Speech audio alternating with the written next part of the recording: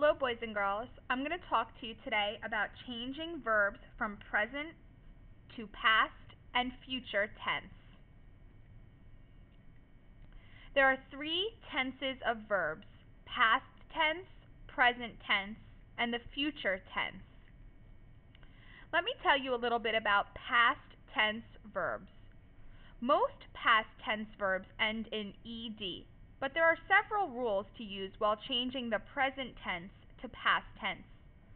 Past tense verbs tell action that has already happened. Some words change spelling to show past tense, like these examples on the bottom: begged to begged, feed to fed, run to ran, grow to grew, like to liked, and play to played. Let's talk a little bit about present tense verbs. Present tense verbs show actions that happen now or today. Some present tense verbs have ing, s, or es on the end of them. Some clue words you may see for present tense words are the words now or today in the sentence. Some examples of present tense verbs are stays, flies, juggles, fusses, and dresses. You can read these other ones on your own. Let me tell you about future tense verbs. Future tense verbs are verbs that have the helping verb will in front of them to show that they will be happening. Clue words to look for in the future tense are tomorrow, someday, next time, or next week. Some examples are will play, will lead, will be happy, will have, will eat, will like. Okay, let's talk about changing a verb from the present tense to the past.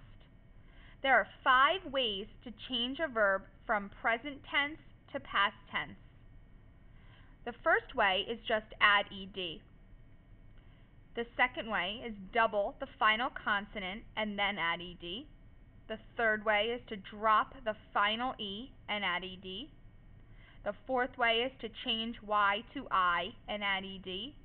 And the fifth way is when the spelling changes completely. Let's look a little more specifically at these different ways. Okay, let's talk about when we just add ed.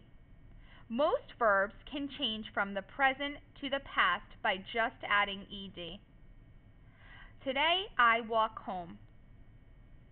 Yesterday I walked home. Okay, and the past tense is the word here, walked. Did it rain today? Or it rained yesterday. Okay. The other way that we can change to the past tense is doubling the final consonant. When a present tense verb ends with one vowel and one consonant, double the final consonant and add ed to make the verb change to past tense. Drop the ball becomes he dropped the ball. Hop on one foot becomes she hopped on one foot. Another way to change to past tense is by dropping the final e. When a present tense verb ends with a sneaky or silent e, drop the e and add ed to make the verb change to the past tense. An example is we skated together at the rink, I like to shop, I liked shopping with you. Another way is changing y to I. When a present tense verb ends with a y, change the y to I and add ed to make the verb change to the past tense. Will you help me carry the groceries? We carried them to the kitchen. Eric asked me to marry him on New Year's Day, and you change that to the past by making it married. The last way is to change the spelling completely. Sometimes a present tense verb changes its entire spelling to make the verb change to past tense. If it helps, say yesterday I blank to help you find the right word to use in the past tense. Some examples are eat to ate, stand to stood. Okay, now it's your turn. You're going to try some on your own. How can you make these present tense verbs past tense verbs? The word like. Would you change it to liked, liked, or liked? A, B, or C? Say your answer out loud. You're right if you guess liked. How about take? Would you change it to taked, took, or taked? You're right if you said took.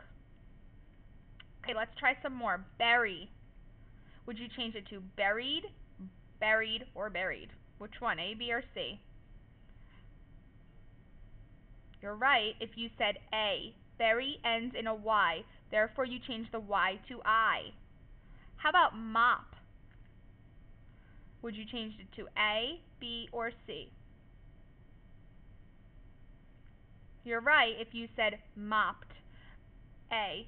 Mop has a vowel and consonant, therefore you double the P. How about go? Goed, gone, or went? You would change that word to went, like he went to the store. Okay, let's talk about the future tense. The future has not happened yet, but we know it will. Add will to the present tense verb to make the future tense.